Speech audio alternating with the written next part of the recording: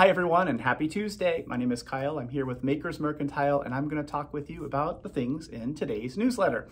So the first item that we're going to talk about is a kit. It's sort of a limited offering kit. It is these really cute gloves called Outfoxed by Erica Heusser. So here are the Outfoxed. I mean, how cute. It's adorable. And of course, you know I love it because I love color work. But just one of these I can show you has a cute little foxy fox on the one side, I suppose, with its tail wrapping around to the other side. There's some fun color work going on here with just two colors of yarn. On the inside, I'll go ahead and flip this inside out. A special thank you to Becky for sharing her mitts with us that she just finished recently. Turn these right side out and you're going to see Becky actually uses the technique of locked floats, which is really wonderful. But since the pattern is so involved, with the exception of maybe like a longish run right about here, there aren't a whole lot of floats here. So just trapping, locking floats wherever they seem to be getting a little too long would be really great for this project. Becky chose a yarn called Alb Lino, which is fantastic. It is from Schoppel in two different colors. So here are the two different colors that that Becky chose, right? And one ball each, of course, of the colors is going to be more than enough to make a couple pairs, maybe even 3 pairs of this. And so Alb Lino is 85% wool, virgin wool, and 15% linen. So it's an 85-15 yarn. And the thing that makes it really awesome is the linen itself. If I get really close and hold still, you can see those little light bits. That's the linen. It adds a bit of strength to the yarn and it is really wonderful and soft. So there are 4 different colorways and you'll see which name is which on the website, but I believe this one is 𝗵𝗵𝗿𝗄. And then I'm gonna guess, I think it's this guy here. This is called Arctic Fox, which is a beautiful blue with a nice tan. So there's Arctic Fox. And of course, you could decide which one you want your fox to be. I'm sort of guessing that this will be the fox and this might be the background color. And in this case, this really beautiful greeny color would be the background and the fox itself would be silver fox. There's silver fox. And then the 4th colorway is called sand fox, which they're actually a little more probably brown than this, but whatever, little liberty with the colors. But this is called sand fox, and you could make the fox be yellow or the background be yellow with this lovely mocha chocolatey color as the background. So those are the 4 different colorways. We have limited offerings, quantities of each of these. So when they do sell out, I'm not sure that I'll be able to restock them anytime soon. So if you do like one of these, you want to make these awesome little mitts by Erica Heusser, be sure to grab your favorite colorway while you can.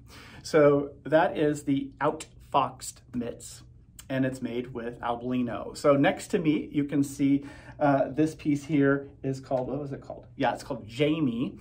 𝗪𝗍𝗻𝗁 is a very nice, just a very simple sweater knit out of Alb Lino, designed by James Cox. And this is what is Kyle wearing? We always ask what Karin's wearing. What's Kyle wearing? I'm wearing the lace blocks stole, which is a free pattern. We'll throw that in the newsletter as well, so you can download it. So that's what this is. It's a really nice linen-y scarf, which you can make whatever size you want.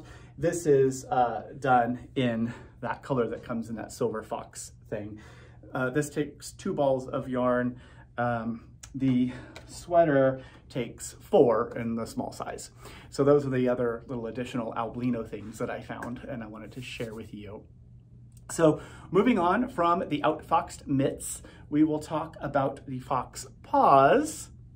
Get it? Because we're all foxy here today. So the Fox Paws project bag. So this is a drawstring project bag that we worked with Zandy Peters to create a number of different colorways using Zandy's actual image of Zandy's actual knitted product or finished piece, and the colors were manipulated. But when we look at this really close, it looks like the knitted product.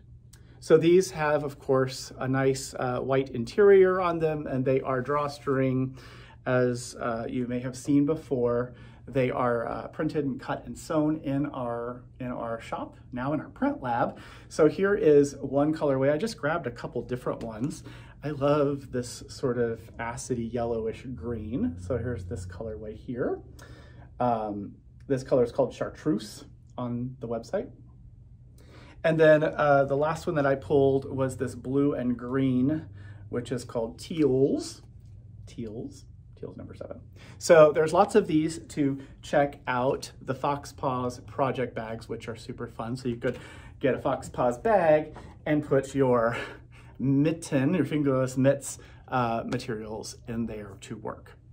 So you have your project bag, you have your yarn, you have the pattern, of course, because when we buy a kit, we're going to include the yarn and the pattern, a printed copy. And if you provide a Ravelry ID, we'll put the pattern in your library. If you provide your email, which you will, because that's part of checking out, we'll link it to that email. So either way, you'll get a copy of the pattern as well. So that's a gift for you. But you also need a way to actually knit the things, right? So a lot of people will use circular needles. I am a fan of double points, and these are the Rocket² DPNs, which I'm going to pull one out of here and show you what's so cool about these. So they come in a set of 5 and come out of here. They are, of course, made by 𝗏𝗏 in Germany. So here is what the double point looks like. And it has that really awesome texture on it. And it is the same sort of squared shape with the texture as you've come to love with all of the Rocket² stuff. The one thing that's a little bit different I want to show you is right here, there's a bit of a join. So they take 2 different tips and fit them together. So there is a piece of metal between the 2 inside, but the join is very smooth, so you won't notice that as you're working. So if you like working with double point needles, check out the Rocket² DPNs and give them a try. Now, of course, I pulled a US 6 of 4mm to show you because the size is a little bit larger. The smaller diameter that the needle is, the less pronounced the texturing is, or less the texturing is on the needle. So the amount of indentations varies from one size to another. So check those out as well. If you are interested in working with double points, because they are super fun. The last thing I wanted to mention is, of course, this is a chart-based project, right? So you're working, remember the little fox, the foxy fox? So one of the things that I love, and a lot of other folks also really love, is this highlighter tape. So here's the highlighter tape. We have it in a number of different colors. This one is obviously orange, and there's a green. Here's a pinky one, and here's a blue. So there's a few different colors. I'm not sure if I grabbed all of them or not when I got these to show you today. But this works really well. You pull it off and it is sort of like it's like a highlighter in a tape that is removable. And so what I like to do is I will highlight the row that I'm working on, and I'll fold the edge of the tape over just a little bit so it's easier to remove and reposition as I'm working from one round to the next. So check that out if you're interested in that highlighter tape. It is, I think, really useful for those of us who still work with printed patterns. So that is it. It's a Foxy Tuesday, I guess.